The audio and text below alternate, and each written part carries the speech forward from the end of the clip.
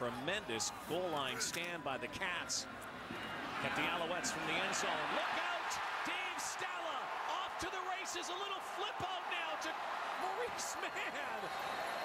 Some Labor Day razzle-dazzle from the Tiger Cats.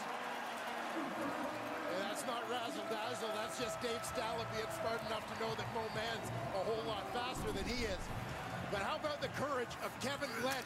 He gets stung by Jean Bowman as he throws this football.